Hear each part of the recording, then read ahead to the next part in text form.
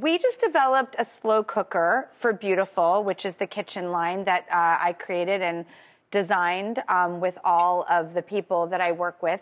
And a slow cooker is something that I'm really passionate about because there are recipes that can entail a whole lot of business before going in the slow cooker, or there are some where you can literally throw it in, turn it on, and come back to a gorgeous meal. So I'm gonna demonstrate one of those, and Pilar is gonna demonstrate the dessert version.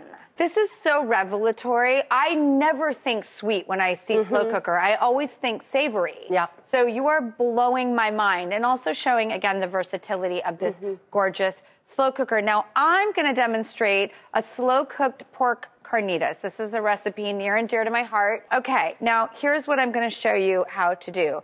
First of all, you're gonna put your meat directly in the slow cooker. So I am using a pork shoulder. I have cumin and oregano in here, and cumin is truly one of my favorite spices.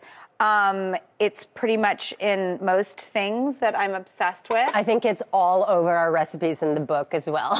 So you're gonna take that spice and work it through the meat just to flavor it.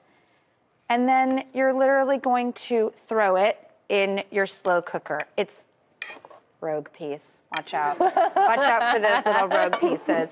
And if there's any that you missed, just right in the slow cooker, grab it, salt it, continue to stir.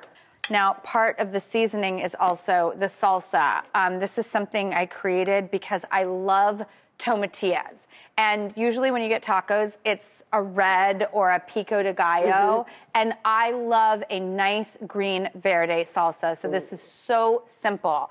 It is literally garlic, onions, tomatilla, cilantro, jalapenos, and the secret ingredient is a little bit of beer. It just gives it that extra flavor profile that really, really does it for me. Literally, that is it. Now you can cook it low and slow for 6 to 8 hours, or you can kick up the heat a tiny bit and actually like on a medium or high, and that reduces your cooking time down to 4 to 6 hours.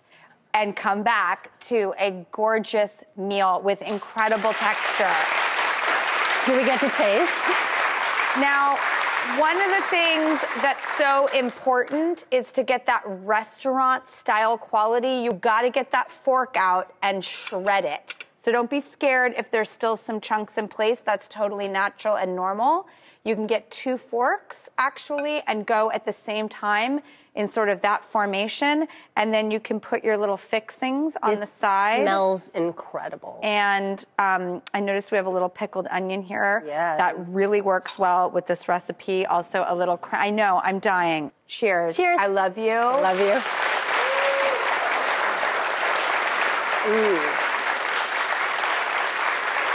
And it's all due to some seasoning and some slow cooking. Pilar, your turn. I'm like, wait, I'm busy eating. Hold on. I kind of threw it to you so I could keep eating.